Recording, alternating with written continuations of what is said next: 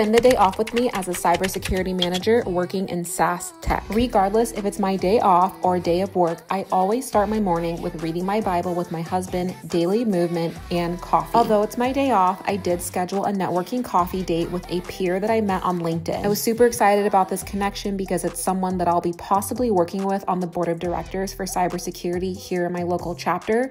So I was super energized and just really looking forward to holding the space with this person. A good general practice whenever you're meeting someone new or working with someone on networking, you should always figure out what their history is and their trajectory so that when you meet, you have multiple things to talk about and inquire about their journey. My husband also took the day off, so after my coffee date, he and I went to the movies, which was so nice to just spend a weekday together and not have to worry about work.